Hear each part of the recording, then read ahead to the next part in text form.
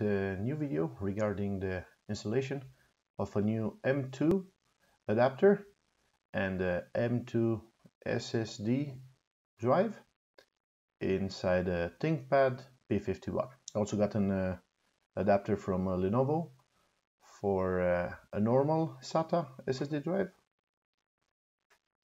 and this is the M2 adapter I received. It comes with a screw inside the package.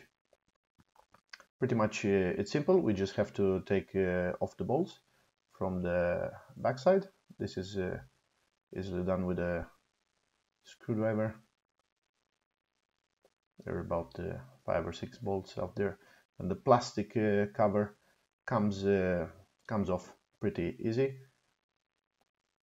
As you can see in the video, you just have to take it out from the upper side. Make sure all the bolts are fully disengaged so you don't break it. After you remove it, you have full access to what's inside the ThinkPad P51. Pretty much you have a proper view of the factory installed M2 SSD drive and the other 2 hard drive bays, which are available for our new Samsung 960 Evo drive. Not in focus here. This is how you install it inside the Lenovo adapter. That's where it clicks into, so it will not use an external cable to connect. It's just a plug into the connector right there. You just insert the new drive in its adapter. Depending on your drive, it might be a little bit stiffer, so you have to push it, but don't use exaggerated force. You don't want to break it. Then install the screw that comes with it. It's pretty simple. You know, I believe the whole thing will take like 10 minutes, 15 minutes maximum, and then you just install the drive. The screw that comes to secure the drive in place inside its drive bay, it's already provided by Lenovo, so you will see it in there.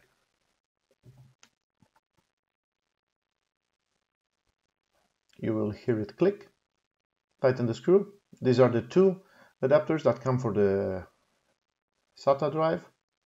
Well, I don't have a SATA drive, so I'll just put the cover back, tighten the screws, and hopefully it's gonna work.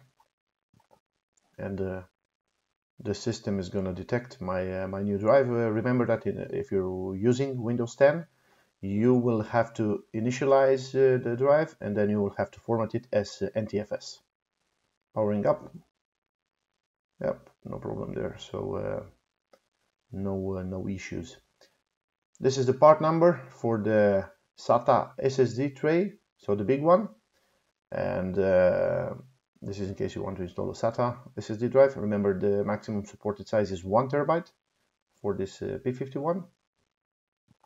And this is the part number for the M2 storage base, so for the module for M2 SSD. There's the part number in there. I'll put it in the comments on the video also. I was pretty impressed since they are both manufactured in August 2017, and I received the package like 7 days later. So I don't know if they have a short stock at Lenovo or not. And you can see the computer has booted in the meantime, and working perfectly fine. And just remember to initialize the drive and to format it. This is easily done in Windows 10 by searching for the disk utility. And that's pretty much it. And yeah, have a nice day.